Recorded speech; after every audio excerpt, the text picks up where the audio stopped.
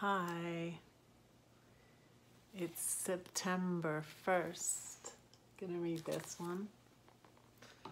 My glasses right here, my little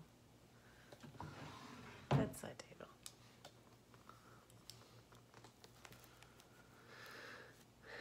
Blessed are the poor in spirit, for theirs is the kingdom of heaven. Matthew 5:3. A clothing store advertised a going out of business sale, and it really was closing its doors. The bargains were tremendous. On the morning of the sale, hundreds of people lined up waiting to get in. They watched in disbelief as a man walked past the entire line and started crowding in at the head. He was promptly sent to the rear by angry and impatient shoppers. As he stood at the end of the line, he said, "I'm going to try once more, and if they do that to me again, I'm not going to unlock the store." The last thing this timid store owner demonstrated was the meaning of the poor in spirit. What Jesus had in mind was being poor in the sense of being impoverished. Those who know they are poverty-stricken without God will inherit the kingdom. Those who do not presume to possess much of God's kingdom can have it all. Letting God is letting go of any idea that we are self-sufficient. Our blessedness depends on our dependency. When we acknowledge that apart from God we are spiritually bankrupt and we are empty before Him, we can truly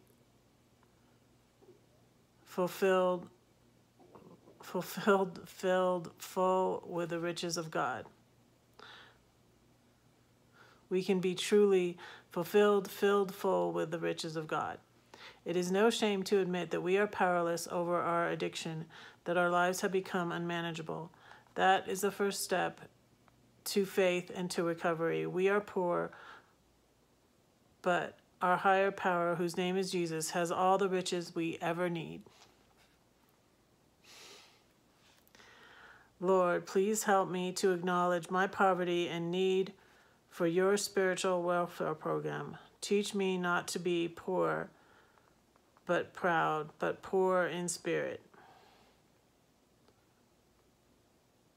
Amen.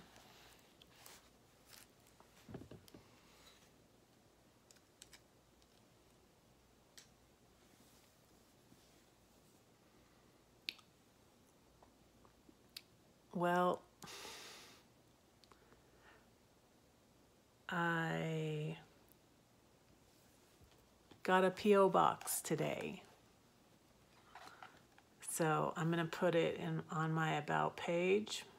But if you want to write to Redheaded Riding Hood or send me something, it's P.O. Box 630192. Highlands Ranch, Colorado 80163. I will put it below, and I'll put it on my About page. And I'll put it on my Facebook, Redheaded Riding Hood Facebook page. So, did you know, if you Google Redheaded Riding Hood, my web page comes up and all my pages on social media. That's what I am on all social media. I also have a personal page, which is, my name is not Susan. Susan Hewitt Story. Something I forgot to show you when I was showing you things. This is the one thing I saved that my dad made. It has my name on it. Shh, don't tell anybody. So I left the wood things that my dad made, and even I debated on, he made this beautiful, he made a lot of them all for Christmas, a nativity that used to play music. I sent it back to my ex because he had for years said he was going to put a new music box in it. So Yeah, put a new music box in it for the kids. But he made trucks and puzzles and all sorts of wood things. And I put them in a big box in the storage that I gave to my daughter. So I told her to just, you could sort them out, you know, and they could go through, you know, what they wanted at their dad's, because he has all that space. So, yeah.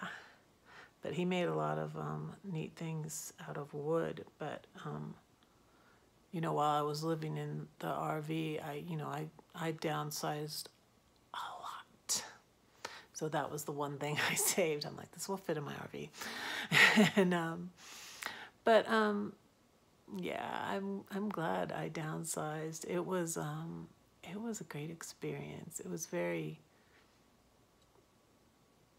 It felt very wonderful to downsize, but it feels fun now to buy new stuff. So I'm having fun doing that. So yeah, thanks, Dad. I went back to the furniture store today, and I ordered it's coming on Sunday, a TV stand that has a fireplace on it. So I want a fireplace for the winter, so I can sit in front of my TV and my fire while it's snowing outside, and yeah, it'll be nice. But anyways, keep praying, y'all. Don't ever stop praying, because God's listening. Pray for Red. Red will pray for you. Love you. Bye.